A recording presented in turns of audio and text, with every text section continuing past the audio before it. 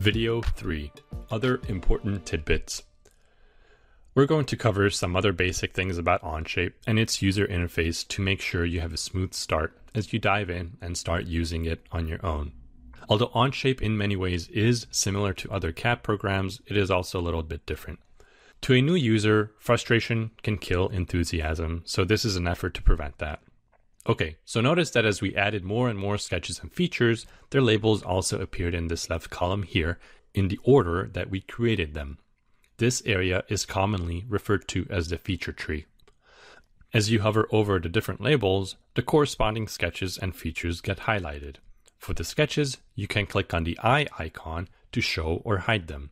You might want to show a sketch, for example, when you want to create a new feature using a previously created sketch. Features, on the other hand, you cannot hide, but you can suppress them. If I decided to get rid of the blind slots we created, I can right-click on Extrude To and select Suppress. I could also delete them, which is also accessible in the right-click menu, but I might later change my mind and want the features after all.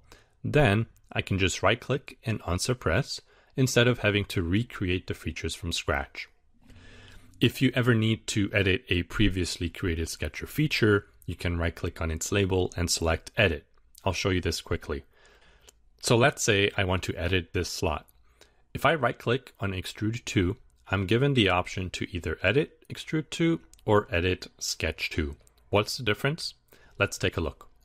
If I select Edit Sketch To, I'm brought back to the original sketch we drew to outline this feature. So here, I can change the position and width of the slots. Let's do that. I'll change the position to 0.4 inches from the left side and the width to 0.05 inches. Click the green checkbox and you'll see our slot has changed. Now, let's see what editing Extrude To does. Right-click Extrude To and select Edit. We see we can change the properties of the extrusion. Let's double the depth from 0.1 inch to 0.2 inch. Note that this will change the depth of both slots. Click the green check button to accept and exit. Now, you might be wondering, what if you only wanted to change the depth of one of the slots? There are at least two answers to that. Either you need to separate the two slots into two different features so you can set different depths for each of them, or recreate the features so that instead of sketching the profile on the top face, you sketch their profiles on the front face of the part, as we did with the dovetail feature. This way, you could set each slot's width and depth in the same sketch independently.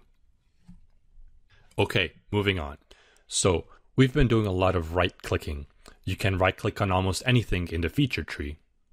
For example, Origin, Planes, Sketches, and Features, and a menu will pop up with relevant actions you can perform. You can also right-click the white workspace and your part, and different features of your part. I encourage you to explore them. In most cases, you can undo any action by either pressing Ctrl-Z on your keyboard or pressing the Undo button here at the top left of the interface. This top bar here has the different types of features you can create. As you move your mouse over each button, the name will appear, and after a second or two, a tooltip with a description of the feature will appear, along with directions on how to use it.